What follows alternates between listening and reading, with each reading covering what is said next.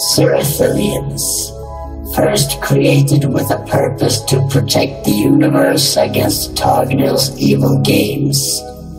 Being creations of Tig, one having a passion for the feminine form, Cyrathilians have become more of a seducer than a protector, but even attractive wardens have their abilities. Cyrathilians are the first lytic life form. Unlike organic, where its chemical compound is based off arcing bonds instead of carbon bonds. Therefore, their inner composition is much more different. As for their organs, there are some that are similar to those inside carbon-based life forms, like the lungs, but their heart, brain and stomach is different. And then we have their two individual organs, the Litvaria and Spatia. Their heart is stronger and more spacious than a normal heart, and their brain is bigger and houses the most of their spiritual energy. The Cyrathilian stomach is a big versatile chamber with many different roles. Its first role is obviously for storing and digesting food, yet in considerably larger amounts. Its second role is to act like a combustion chamber for various purposes, propelling themselves with a boost from their rear, firing an furnace beam from their mouth, or quietly executing prisoners by incinerating them. But for the last and most important role is to be used as a womb, to breed up their own. But to be able to multiply themselves by having a such womb, they have the Litvaria. As for the Litvaria, it's an organ including a tentacle and a gland containing a fluid that's similar to semen, but a Cyrathilian sperm cell is much larger and versatile. If it gets in contact with the insides of a Cyrathilian stomach, an embryo will start to form.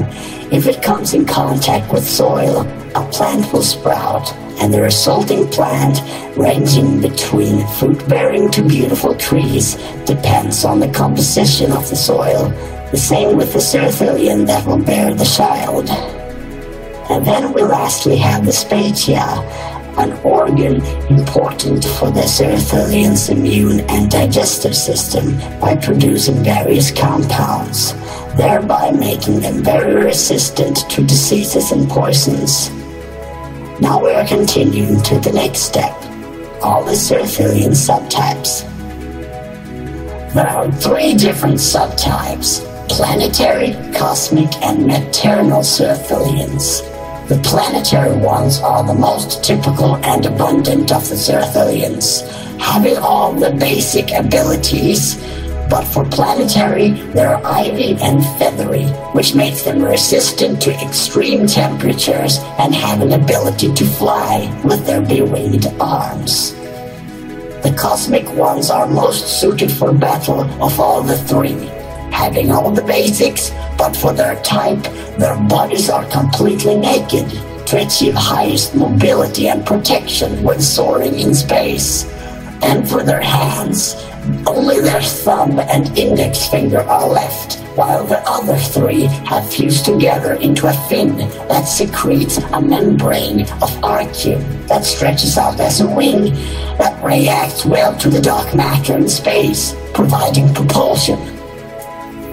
Another ability for surviving in space, they have openings in the head over their ears that absorbs any matter, including dark matter, and converts it into energy, since their lungs have been replaced by an extension of the spatia, which converts the energy into useful compounds to supply the Cyrathilian with enough nutrients to stay up under the whole flight.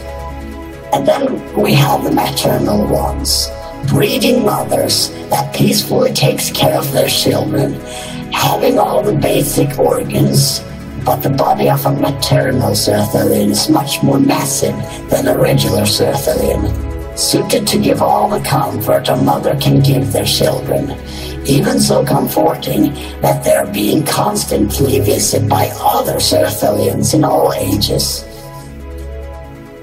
Now we're done with all the talking, yet there's more to take up around these magnificent angels.